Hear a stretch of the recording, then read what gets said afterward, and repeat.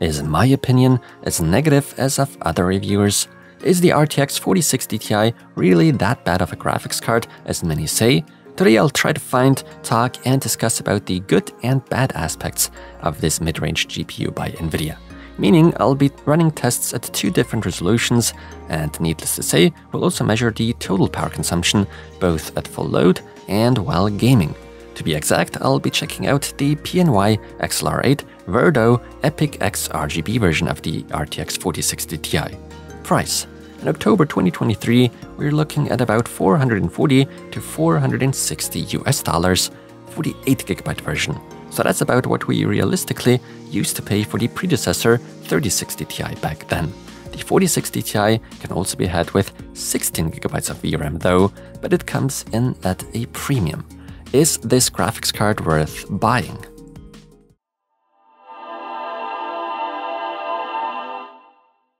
Let's do a quick side-by-side comparison, also including the predecessor 3060 Ti. In addition to the new architecture, we also see the more advanced 5nm process on the 4060 Ti. Both cards come with 8GB of GDDR6 video memory when going for the standard version. However, the 4060 Ti has a bus width of only 128 bits, on paper still achieving the higher memory speed though. At a TDP of only 160 watts, the latest model should not only be easier to cool, but also be much more power efficient.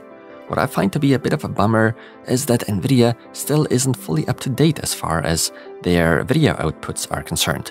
While the current latest AMD Radeon lineup already sports DisplayPort version 2.1 ports, in the NVIDIA camp we're still stuck with version 1.4a. Well, that sure is a bummer. Now here are a few words on this specific PNY design. The aesthetics are kept fairly simple. It's a bit surprising how long it is, given the fact it's a mid-range card. We are talking of about 305mm in length. Aside from that, it's a fairly usual dual-slot graphics card that should easily fit into most PC cases out there. While this card comes with an aesthetically pleasing and stabilizing metal backplate, the remainder of the card, the shroud, is made of plastic. But the build quality leaves a good impression. The manufacturer also equipped their pixel accelerator with some fancy RGB lighting, for which effects and further fine-tuning are provided using PNY's own Velocity X software. If you're not into RGB, you can simply disable all the lighting. 3 fans and that amount of aluminum might be a bit overkill for a GPU of this caliber. Of course, this also means that the card can operate very quietly, and that's something I can certainly confirm. Even during long gaming sessions, PNY's 4060 Ti remains virtually inaudible. In addition to that, the fans are operated semi-passively out of the box, meaning they only spin up when cooling is required. You could also switch to active cooling in the aforementioned Velocity X software, along to custom fan curves and whatnot. The software also offers some clock speed monitoring and also has that automatic overclocking scan implemented, which we are not using today. Only a single 8-pin PCIe power connector is required. Test setup. Tests will be carried out with my new test system I've set up for GPU reviews. The CPU I'm using is the Intel Core i9-13900K set to its fixed 253 watt power limit. Motherboard, the ASRock Z790 Taichi, RAM, 32GB DDR5 6000 MHz, CL36 of the Kingston Fury Beast RGB type. Clock speeds. Out of the box, I'm reading out an average GPU clock of 2745 MHz. I would like to explicitly point out that an RTX 4060 Ti is not operated in PCIe 4.0 x16 mode, but only has 8 active lanes. The bandwidth with just 8 lanes is sufficient, no question. In the end, however, for older systems with PCIe 3.0 slots, that means in the worst case scenario, you could lose 5 to 10% of performance. Now that's not the end of the world, but not ideal either, when considering that such a GPU would probably be seen as a halfway decent upgrade solution for many systems out there with slightly outdated graphics cards. Performance, gaming. First of all, I would like to make it clear that I actually kinda stepped back from GPU reviews and am making a small comeback here today. I certainly would have liked including more GPUs in my charts, particularly an RX 7700 XT by AMD, maybe sometime in the future. Well, starting off with the brand new game title Assassin's Creed Mirage. Today we'll only be testing it Full HD, 1080p and 1440p. The RTX 4060 Ti on average performs 18% better than the 3060 Ti and even 21% better at 1440p. However, in Borderlands 3 the gap is getting smaller, the 4060 Ti only being ahead by 13% and 8% at 1440p. The result in the title Cyberpunk 2077 is disappointing. Here the 4060 Ti only performs 7% better than its predecessor at 1080p, and by increasing the resolution we almost see a draw. Things don't look any better in Far Cry 6. The 4060 Ti is just 1% faster than the 3060 Ti and is even equally as fast at 1440p. If you look closely, the predecessor even offers the slightly higher 1% lows. Things are looking much better in Forza Horizon 5 again. Here a 4060 Ti performs 12 or 14% better than its predecessor. Horizon Zero Dawn. Now here you are 13 or 8% ahead of the 3060 Ti and generally see a pretty decent result. There are even nicer performance uplifts measurable in Metro Exodus.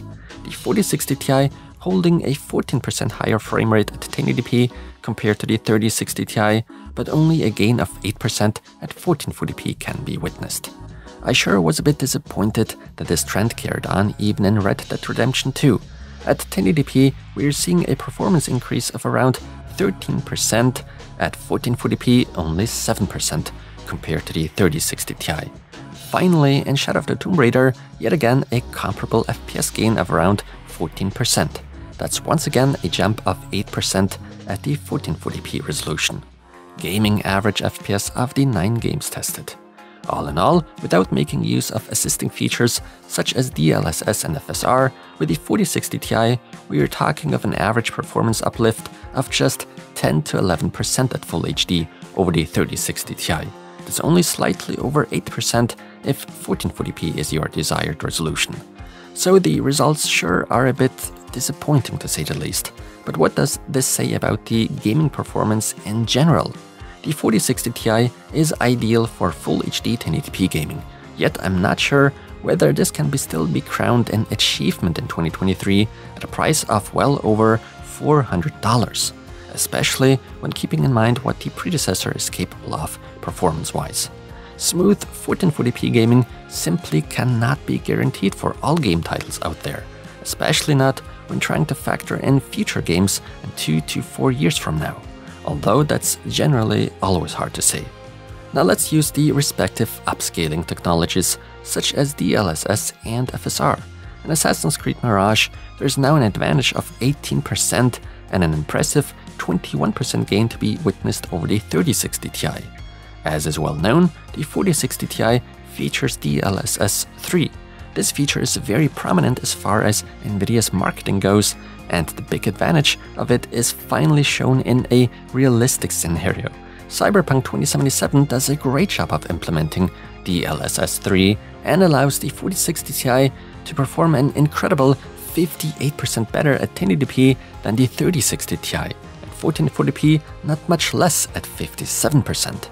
This way you quickly catapult yourself into the high-end GPU tier, keeping up really well with NVIDIA's RTX 3090 and RX 6900 XT by AMD.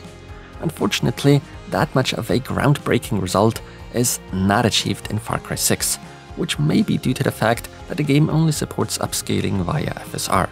Nonetheless, we are still ahead of the 3060 Ti by 12 or a very respectable 26% at 1440p. Horizon Zero Dawn. Nice and usable frame rates are achieved. So here we are 29% faster at 1080p and 21% faster at 1440p than the 3060 Ti with the same graphic settings. Not bad. The 4060 Ti also impresses in Red Dead Redemption 2 when having DLSS enabled, and is 24% and 14% ahead of the 3060 Ti respectively. Having arrived in the last game title, Shadow of the Tomb Raider, with RTX DLSS enabled, I could of course only take that walk with NVIDIA GPUs only. At 1080p, the 4060 Ti brings almost 22% higher FPS to the table over the 3060 Ti, a bit less with 17% at 1440p. In general, as far as DLSS and FSR are concerned, today's 4060 Ti basically performs a lot better than I had initially expected throughout various game titles. Now before we get to the finale, there's one more gaming test, and that is ray tracing. In Cyberpunk 2077, for instance, I was shocked at how poorly the AMD RX 6000 series performs compared to even much less powerful NVIDIA GPUs. But even the RTX 4060 Ti hardly manages a significant gain in frame rate over the 3060 Ti unless DLSS is used to make up for it. However, ray tracing seems to have been implemented much better in the game Forza Horizon 5. Not only do those AMD GPUs now offer really respectable ray tracing performance, but the 4060 Ti also stands out more from its predecessor. In fact, the 4060 Ti is doing about 14% better at 1080p and 11% better at 1440p. Productivity. For the sake of completeness, I didn't want to fully exclude this testing area either. In Blender Open Data, for instance, today's 4060 Ti doesn't deliver exactly bad performance. It is a mere 16% behind the RTX 3080 and a whopping 35% ahead of the 3060 Ti. In Octane Bench, with and without ray tracing, the 4060 Ti and 3060 Ti perform very similarly. The more recent NVIDIA GPU is only minimally ahead. However, things look different in the V-Ray 5 GPU benchmark. When running the regular CUDA test, we only see a lead of 13%, but with ray tracing, we get a 34% increase in performance, power consumption, and temperatures. One of the highlights I can name for the RTX 4060 Ti is undoubtedly its very low power consumption. At full load, at which I specifically only put the GPU under 100% load, the GPU draws even less power than a regular RTX 3060 non-Ti does. We see the same picture when measuring the power consumption while gaming. Now before some of you get upset and shocked, this is the power draw of the entire system, measured directly from the wall. Without a doubt, today's 4060 Ti is the most efficient one out of the bunch, and that's certainly very much appreciated given the high electricity prices over here in Europe nowadays. As far as temperatures are concerned, I can say that everything's fine. The max I could read out was 77 degrees Celsius at full load. The fans only tend to spin at low RPM numbers and actually are virtually inaudible for my standards. If you were to run a more aggressive fan curve, you could easily knock the temperature down by at least 10 degrees. Conclusion. So how do I feel about the 4060 Ti? Well, actually, I have mixed feelings. Starting with the negative, I find 8GB of VRAM to be far too little for the mentioned price. The community is almost literally screaming for 10 or 12GB, and NVIDIA apparently doesn't want to listen and cater to the wishes of their customers. Even though 8GB may be sufficient in many current cases, there are already exceptions out there. NVIDIA does offer us a way out by allowing us to instead buy the 16GB version of the 4060 Ti, but that only comes at a hefty premium. That leads us to the next point, and that is the price. In general, I think it's set way too high. Quite clearly, we are dealing with a graphics card intended for Full HD 1080p gaming again. I personally see no innovation when it comes to raw performance. For years, we have been paying give or take the same amount of money or even more for the same 1080p card, all with the excuse of said card coming with additional features. At that price point, it would be much more appropriate if it were a definite 1440p GPU with real serious performance headroom for the future. In most cases, the 4060 Ti doesn't set us apart much from the 3060 Ti released in 2020, sometimes not at all. But now to the positive. There actually are moments in which the 4060 Ti brings major improvements using DLSS and even FSR, but I wouldn't really rely on it in the long term to be on the safe side. It kinda depends on the game title, really.